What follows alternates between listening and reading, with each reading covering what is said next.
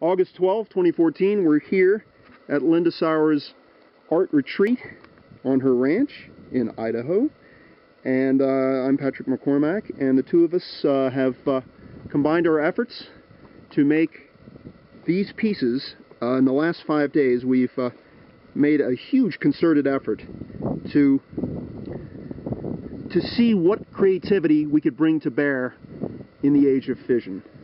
And with all that's facing us, and with the news coming out now, the smoking gun of what it is we're facing, all of us on this planet, especially those of us in the Northern Hemisphere in North America, and this is basically it. It's called fallout, ladies and gentlemen. That's what it's called. It's called the bird of death hovering over you. Sorry about that. But this is hard truth, hard reality that we are trying to explicate viscerally, so you feel it, so you get it. And Linda, I think, in this piece has really nailed it down hardcore. So this is a brilliant piece. Here's another one by Linda, which is phenomenal. This is the blood moon. And this is just the forces of fission running rampant. As Thomas Ackerman likes to say a lot, this dragon, this reptile that's fucking eating us. And I'm not pulling any punches with my language, ladies and gentlemen. Those days are over. So, you know, we're in a different reality now. And here's one I did. This one's actually Linda named this one. This is Lebanon. What did you call it? Blood over Lebanon. Blood over Lebanon. That's that one. And that's a Balco painting on Balco. And this one as well. This one's got many different elements. We're in the environment, so we're using everything at hand to try and make the point, to try and show you what's going on. Because you can't, quote-unquote, see it. This one's 3D. This one's got plant life emerging and being squashed, being squelched by the shit. And that's what that's all about. So what we're saying is it's a new symbolism, what we've got here. It's the symbolism of reality. It's using the real to make our point. Life is forever be changing. Life is forever changed. This is a Balco painting that the three of us did. Kevin Blanche, Linda Sauer, Patrick McCormack. And we did this on the hillside just behind us over there. And it's a tomato soup expose. And it's also got the lid of the tomato soup in it. It's also got a butterfly. That came into it. That came into it. That wanted to be included. It was a combat between this and another insect. I think it was a dragonfly.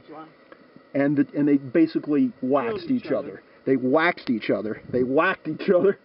And we're like, okay, well, you're in. You're in the painting. So why in fuck not? I mean, it's perfect, right?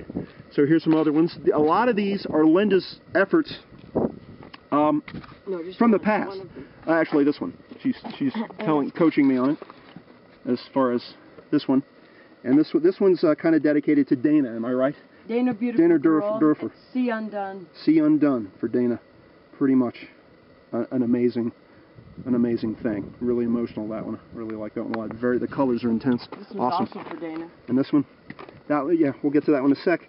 And here's one Linda did, and I finished. I adjusted it, and again, you know, I'm not even going to say what it symbolizes. Can you figure it out? I mean, you know, let's fucking get with it, guys, ladies, gentlemen.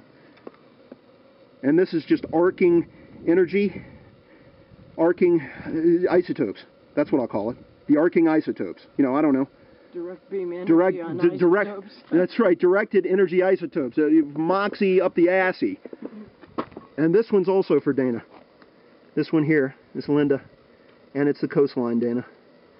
It's the coastline. It's your latest withering expose of what the fuck it is that we're dealing with. Thank you, Dana. And one more thing. And one more thing. These paintings that we created here were painted with a railroad nail. There it is. And a piece of cedar bark. There that is. I painted these two paintings. With these objects. With these objects. No brushes. No brushes involved. On any of it. And we were just talking about it. I don't think I used a brush the entire 5 days, and nor did she. Just to sign. We squirted. We threw paint. We squirted. We've got, you know, these indigenous rustic tools, which we utilized, and splashing. And then we've got this, which is our next direction. We're going to do a series. We've decided we love this.